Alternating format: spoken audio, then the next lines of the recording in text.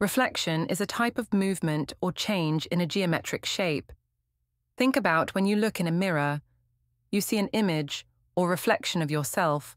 Notice your reflection appears to be the same distance from the mirror as you are. Notice also that your left and right sides are reversed. It's the same with geometric shapes. For example, when you reflect this triangle in the y-axis, the line acts like a mirror. You can reflect all types of shapes as long as you've determined the line you want to reflect on. When a shape is reflected, its size does not change, the image just appears flipped. Every point on the shape is the same distance away on the other side of the mirror line. Let's go through the steps using this triangle as an example. When you are reflecting a shape, you don't need to reflect the whole shape at once. Instead, reflect each vertex of the shape. Make sure that each vertex is the same distance away from the mirror line as the original shape. We are reflecting this triangle in the y-axis, so the y-axis is the mirror line.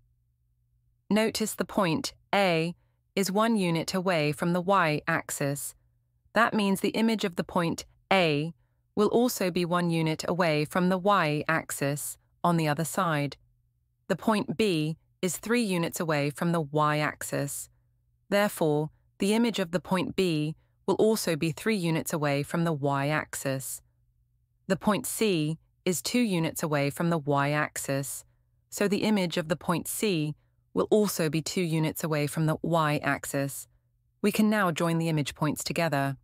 And there you have your reflected shape. Now let's compare the coordinates of the original triangle with those of the image triangle. Notice that the x coordinates were transformed or changed to different signs. We can therefore conclude that when a point is reflected in the y-axis, the x coordinates change their signs, while the y coordinates remain the same. Let's do another example. This time we will reflect a shape in the x-axis. Hence the x-axis is now our mirror line. Notice the point P is 1 unit away from the x-axis. That means the image of the point P will also be 1 unit away from the x-axis on the other side. The point Q is 4 units away from the x-axis. Therefore, the image of Q will also be 4 units away. The point R is 3 units away from the x-axis, so the image of R will also be 3 units away. We can now join the image points together, and there you have your reflected shape. Now let's compare the coordinates of the original triangle with those of the image triangle. Notice that the y coordinates were transformed or changed to different signs. We can therefore conclude that when a point is reflected in the x-axis, the y coordinates change their signs, while the x coordinates remain the same. Let us now look at how to reflect a shape in the line y equals x. This line is a diagonal line that passes through the origin and has a 45-degree angle with both the x-axis and y-axis. All points on this have the same x and y coordinates. When we reflect a point over this line, its x and y coordinates switch places. For example, reflecting this triangle in the line y equals x. The point A will transform to 4, 5. The point B will change to 1, 4, while the point C changes to 2, 3.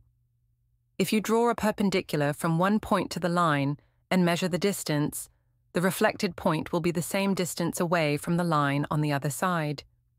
It's the same for all the points and their images.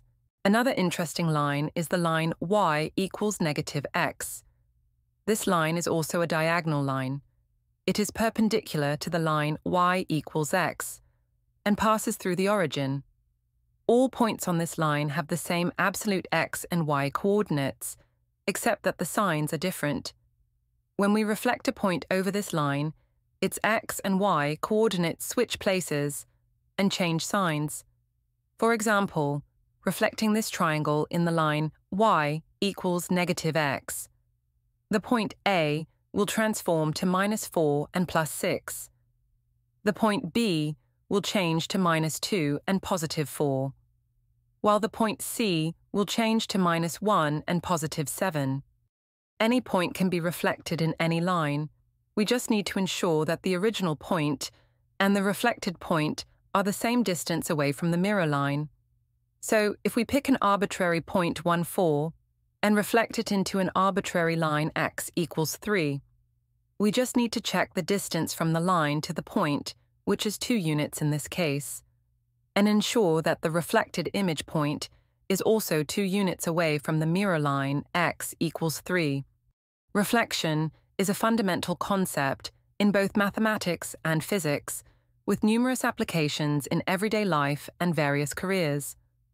Whether it's personal grooming, traffic and safety, designing architectural structures, photography, film production, astronomy, medicine and dentistry, or computer graphics and animation. The principles of reflection are constantly at work, shaping the way we see and interact with the world. Thanks for watching, and happy learning!